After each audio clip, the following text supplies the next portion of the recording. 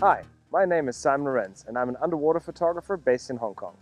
I travel all over the world to take pictures underwater, and my favorite subjects are sharks. They're so elegant, beautiful and gentle, and they're amazing to watch. It's a huge privilege to be in the water with animals like that.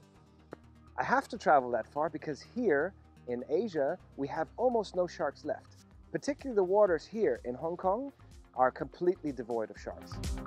Many people don't realize what a beautiful, rich ocean we have right in front of our doorstep.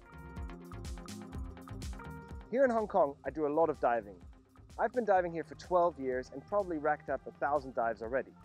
And one thing I've never even seen a little bit of were sharks.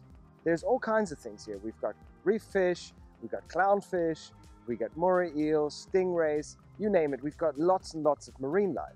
The one thing we do not have is sharks, and that's because unfortunately they've all been fished away.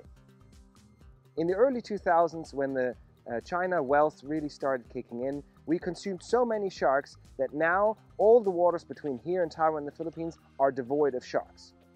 One big problem is the human perception of sharks, and here in Hong Kong the authorities are not helping. Just this week we had amazing news that there was a shark sighting in Western Hong Kong.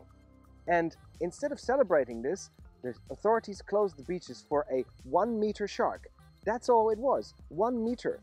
There is no danger of a 1-meter shark ever. People really need to stop overestimating how dangerous sharks are.